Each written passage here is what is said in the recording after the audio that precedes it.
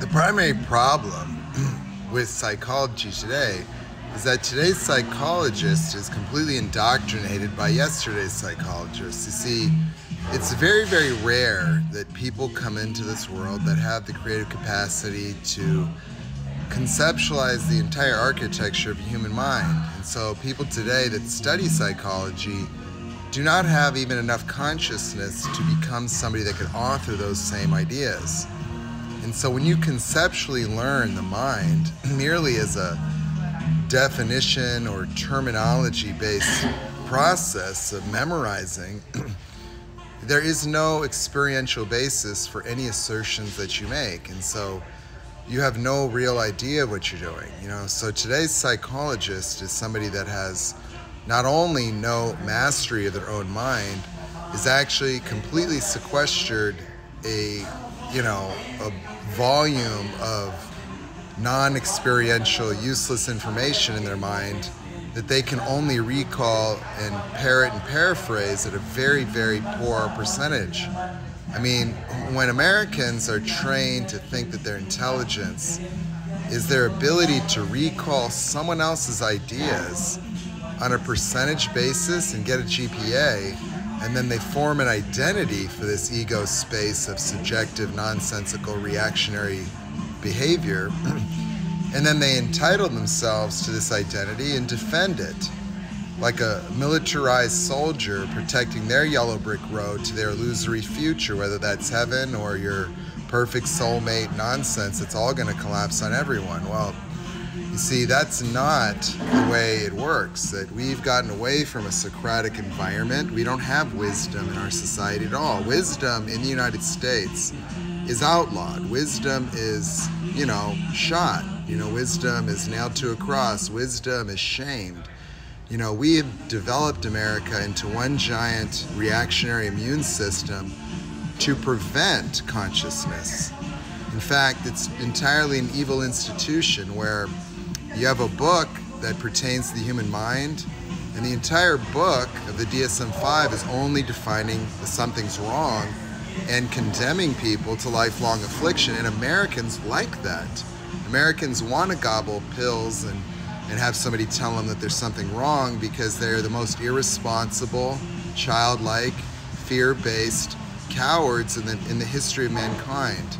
There isn't a worse group of human beings than Americans as it pertains to any objective compassion for anyone else. Like, human beings here can simply hear the name of a country in front of someone else and be totally okay with pulling dead bodies out of the rubble and no compassion for anyone. That all you got to do is, put them into groups and sit them in front of a TV, and you have total control of an American. An American, doesn't even know how to differentiate between, thinking and parroting and paraphrasing in groups, and they just reaffirm their entire dogmas. You see, people think dogma is only pertaining to religion, but in America, dogma is the only way in which they experience a world outside, the only way. That the entire education system in the United States is to cause human beings to have no capacity to ideate independently of outside information. That's why Americans need a government and certifications to tell them who to listen to, because they do not have the intellectual capacity to even listen to thoughts and ideas without having a judgment, a reaction, a defense mechanism, and confusion where they're looking for someone, an adult, to tell them that this person's right or wrong. Americans cannot understand how ideas form, and so they think that the only way to learn is books, because they were indoctrinated through fear and through shame to sit in line and, that they were smart if they could regurgitate someone else's ideas in a pattern of validation and differentiation where they actually believe that their level of anxiety that creates the confusion has something to do with intelligence at all. And so we don't care whether you live your life confused, thinking you're stupid and you're not, or if, you get good grades and you go on to be able to buy shit and just continue.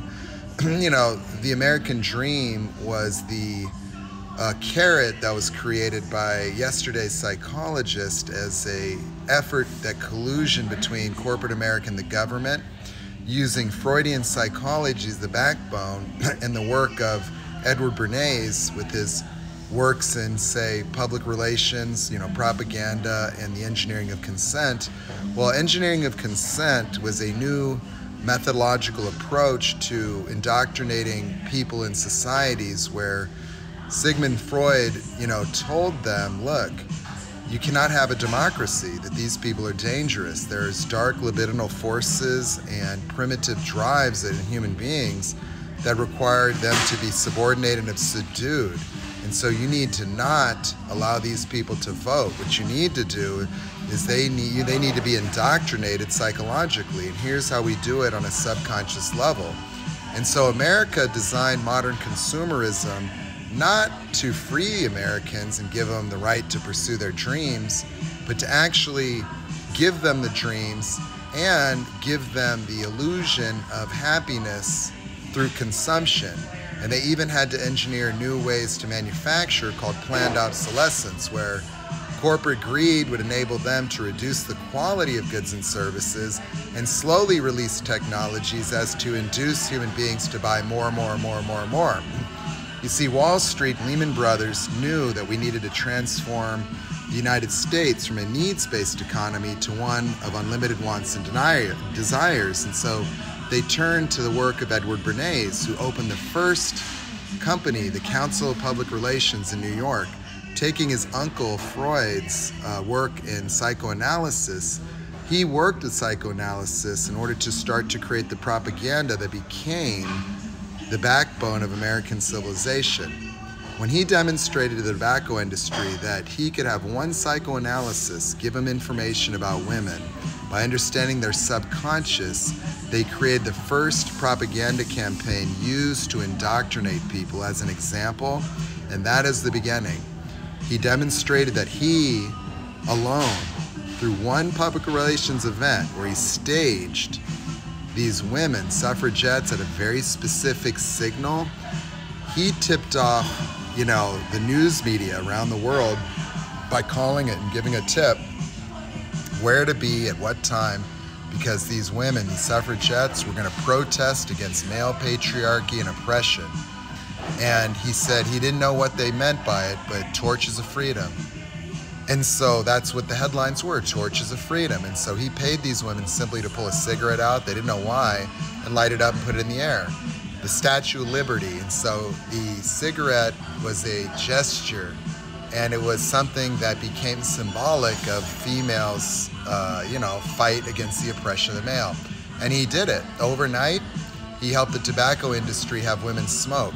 He invented product placement, celebrity endorsements. He created seminars to train and indoctrinate women for the first time to seek male sexual validation in public spaces, which was never anything that females ever thought of. And it was a very awkward experience for early women to be showing skin and then having men become predators and look at them. They didn't know how to react to it because it was never something they ever considered.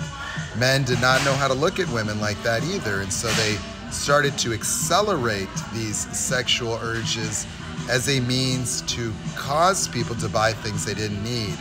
Seeing the success of Edward Bernays' early experiments in indoctrinating people, Wall Street created the department store. Edward Bernays even created the idea of funneling Americans' money to Wall Street by promoting investment by average Americans. And now there we were. The dreams of corporate America and America were being fulfilled. The press, they were being used by Edward Bernays, but when they caught on to all the money that was being made by forcing people to buy things they didn't want, that's when they said, well, the freedom of the press, and they turned their back on America, and it became an instrument of propaganda that is persisting today, where the objectivity of the freedom of the press, our internet, to hold our government accountable, has become the basis of a profound indoctrination that has devastated our collective consciousness and reducing it to near prehistoric levels through constant fear that inhibits our conscious awareness of the world around us. And so the modern consumer Well, it's a side effect of the misinterpretation Freud had about what caused the irrational behaviors that gave him such fear. We need freedom, is what we